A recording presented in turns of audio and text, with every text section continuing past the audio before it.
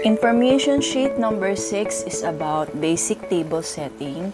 Our learning outcomes for this topic is to set up a casual dinner table and a formal dinner table. Previous lesson, we learned about food, and we learned that food brings people together for special or social occasions. So maganda na matutunan din natin kung paano makapag-set up ng table for this type of occasions. The way we set our table is important because it influences 3 things. The tone or feeling that people have about being together. It lets people know that you think they are important enough, that you put on an extra effort for them, and it influences the appearance of the food served. So ito yung mga dapat nating isipin why table setting is important. We now go to tablewares. Tableware, also known as dinnerware or crockery, are the dishes or dishware used to set a table, serve, and display food. The nature of tableware varies from religion, culture, and cuisine.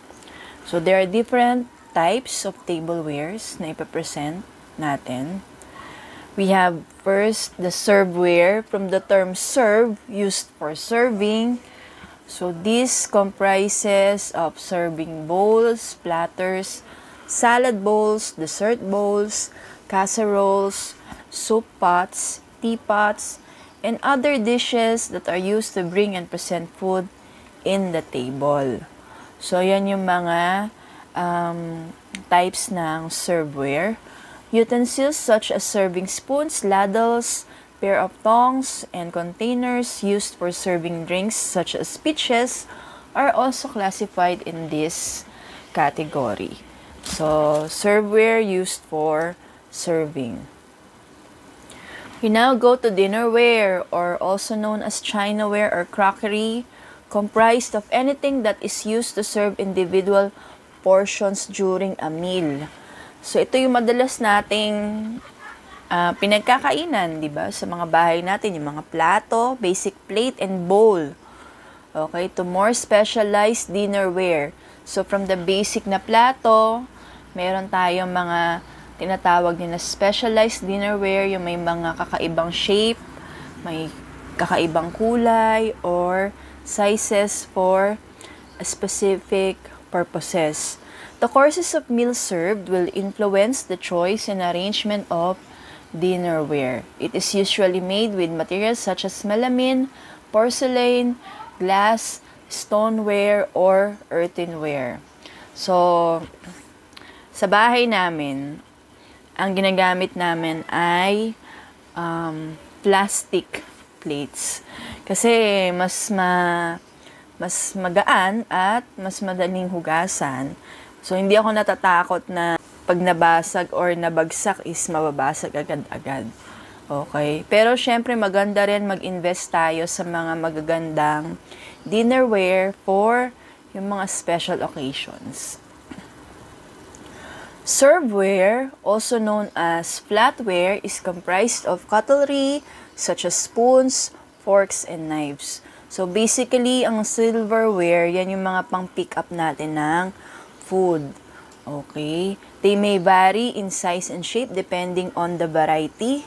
Comes in different price points where you can choose from depending on your budget. Mayroong store sa may Santa Lucia na all about dito yung mga kitchenware. So nakaka-enjoy tingnan yung mga different styles or designs ng mga silverware. So syempre, yung price din, ayan, medyo may mga kamahalan, pero meron din naman mga budget-friendly. Number 4 is drinkware, used to describe any item that can be drunk from. Okay, so madali namang ma-distinguish na yung drinkware talaga is yung ginagamit pang inom. This category of tableware is comprised of mugs, cups, and glasses. comes in different shapes and sizes. The specific glass is usually chosen depending on the beverage or theme of occasion. So, depende kung ano yung iinumin, 'di ba? May mga types of glasses na para sa wine, para sa brandy, para lang sa mga juice. So, depende sa iinumin. So, paano ba mag-set up ng casual table setting? Okay, so meron tayong image dyan kung saan pinapakita ano-ano ba yung mga pwede nating ilagay na mga items sa isang casual table. So, magsisimula tayo sa placemat, and then dun sa ibabaw nun, meron tayong napkin. Sa ibabaw ng napkin, nandun yung dinner fork natin. So, nasa left side siya ng inyong pinaka dinner plate. So, sa dinner plate na nasa center, sa ibabaw, ipapatong yung salad plate. So, mas maliit ng konti sa dinner plate. And then, nasa ibabaw yung soup bowl. Okay? Tapos, nasa right side ng ating dinner plate, yung dinner knife. O, meron din tayong soup spoon.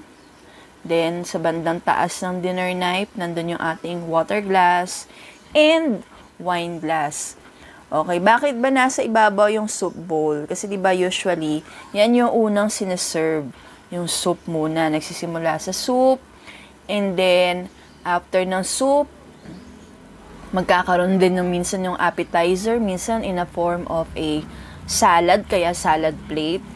And then, after ng appetizer, yun na, yung main course na tinatawag, yung pinaka-bida na mga food for that occasion.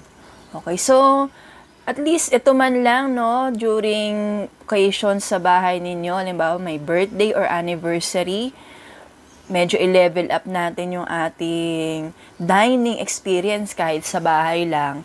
Pwede tayong mag-set up ng ganito, yung casual table setting. Okay? So, knowing how to set a casual table will come in handy when you're tasked with knowing how to set an informal table for a get-together or a laid-back dinner party.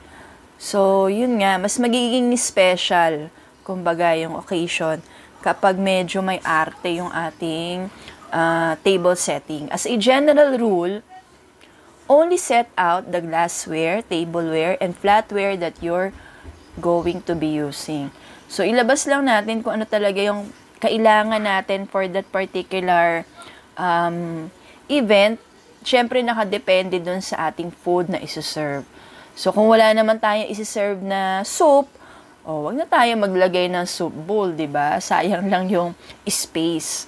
Okay? So, nasa atin naman yon kung paano natin i-layout yung ating casual table. Okay, so next is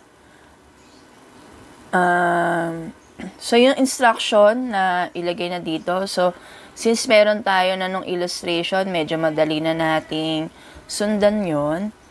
Casual table setting etiquette tips. If using individual salt and pepper shakers for each guest, place them at the top of the placemat.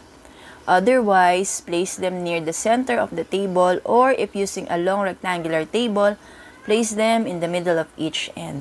So, yung mga salt and pepper, di ba? May mga tao na yung panlasa nila nakadepende rin dun sa food na sinaserve.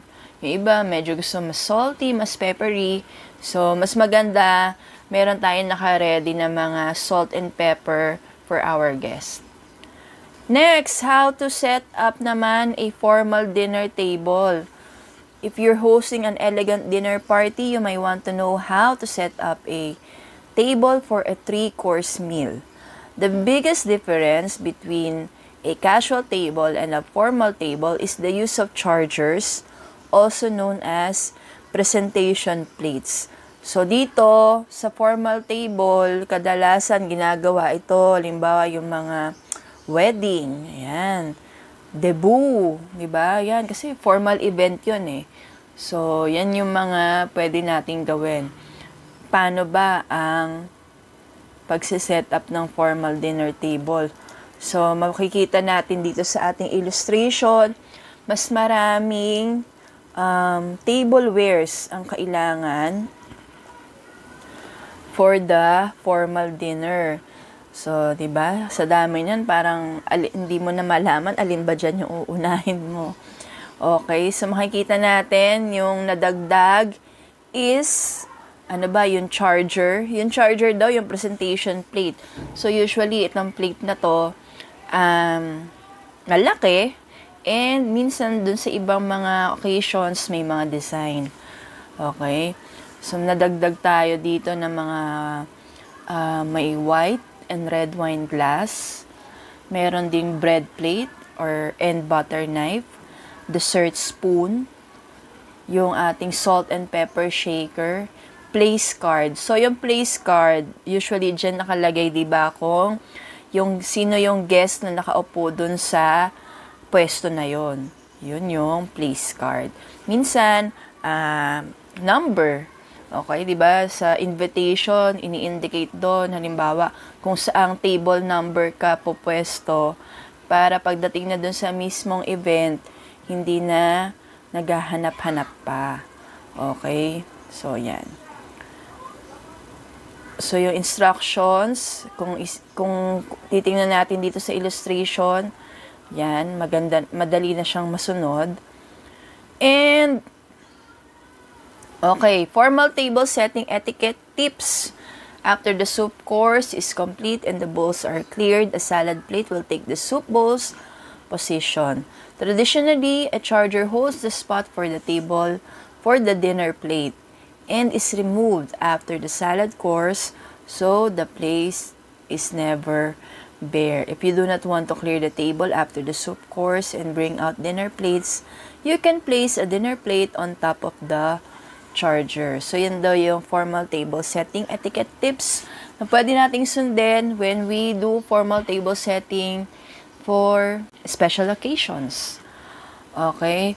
So, I hope you learned something from this at ma-apply nyo ito sa inyong mga future occasions. So, kahit ako, no, pwede ko rin itong may apply sa aming pwedeng mga nakaplanong events. Okay? So, siguro, mas magagamit natin dito is casual table setting. Kasi, simple lang, pero elegante naman din tingnan.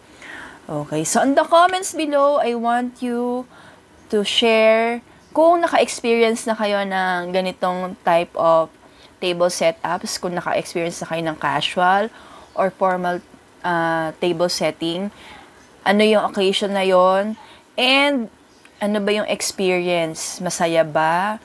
Okay, na-overwhelm ba kayo? So, share them on the comments below. So, this is our video for information sheet number 6.